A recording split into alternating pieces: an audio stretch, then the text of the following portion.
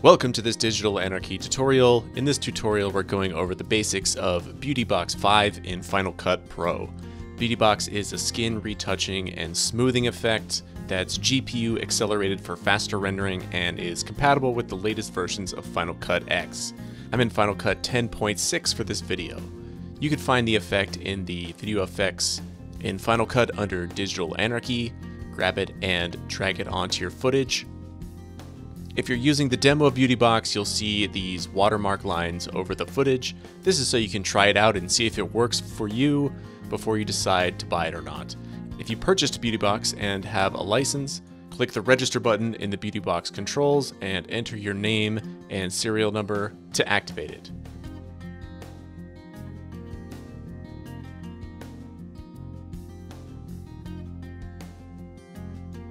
Click OK.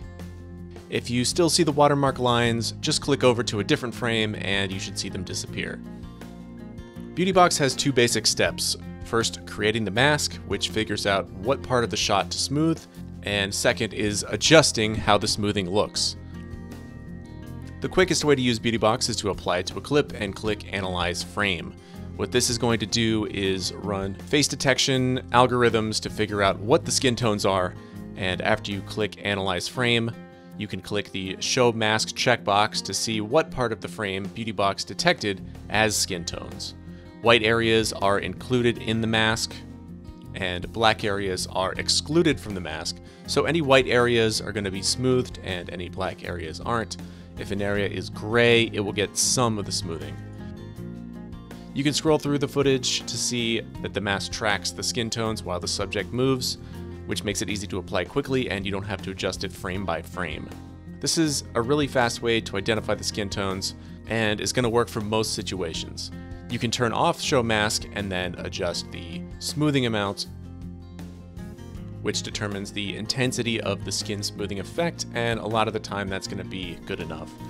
You can turn the effect on and off to see the difference between the original clip and the Beauty Box version, and then tweak the smoothing amount.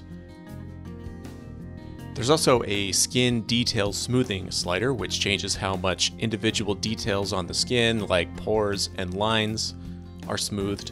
You can decrease this to bring back some of the detail that can get lost when increasing the smoothing amount, or increase the skin detail smoothing to wash out some of the details and make the subject look more airbrushed. Finally, there's a contrast enhance slider, which adds contrast and sharpening back to areas where Beauty Box may be smoothing them too much. You can balance these sliders to get a look that you're satisfied with, and you can crank the settings up high for an unrealistic smoothed over look or turn them down for a more subtle effect. Beauty Box is designed to let you quickly make a mask and adjust smoothing, or to spend a little more time tweaking the mask settings for a more precise mask, and there are a few ways to do this.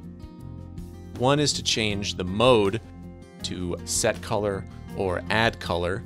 On set color, you can click on the frame and Beauty Box will use that color to set the mask area.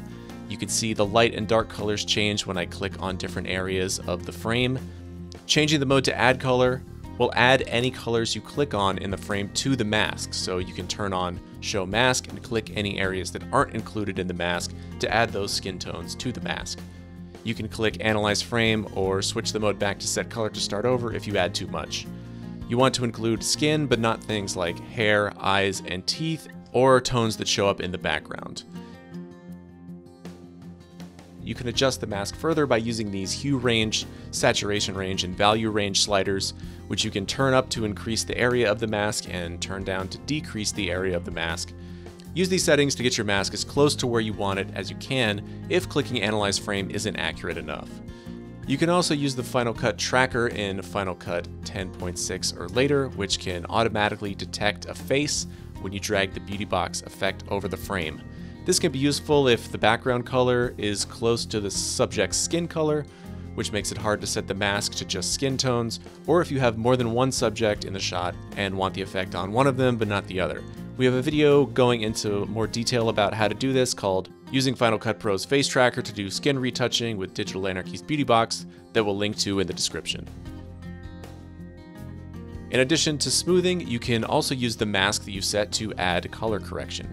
Check the CC mask box if you want the color correction settings you add in the Beauty Box controls to only affect the mask area. A small adjustment to hue can add a warmer or cooler look to the skin tone. Reducing saturation is one way to remove redness from a subject's face, but not from the rest of the shot. You can also add style presets from the preset dropdown.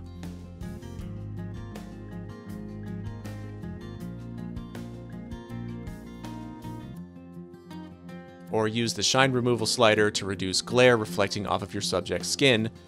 And like with all Final Cut effects, you can adjust the mix slider. 0 means Beauty Box is doing nothing, and 100 means Beauty Box is fully applied, and you can set it in between to fine-tune the effect and make it more subtle. You'll also want to make sure the Use GPU checkbox in the Beauty Box controls is checked. This means Beauty Box is using your computer's graphics card to speed up rendering. If it's unchecked, Beauty Box will render more slowly. The reason you might want to turn this off is if you're encountering any glitches or issues while using Beauty Box. You can try turning off Use GPU to see if that fixes the problem, and you can send us an email at cs@digitalanarchy.com and we'll help you get it working. Normally, it will just work with Use GPU on and you won't have to mess with this at all. Thanks for watching. You can download a free trial of Beauty Box by going to the demos page at our website digitalanarchy.com and going to the demos page, and email us at sales@digitalanarchy.com if you have any questions.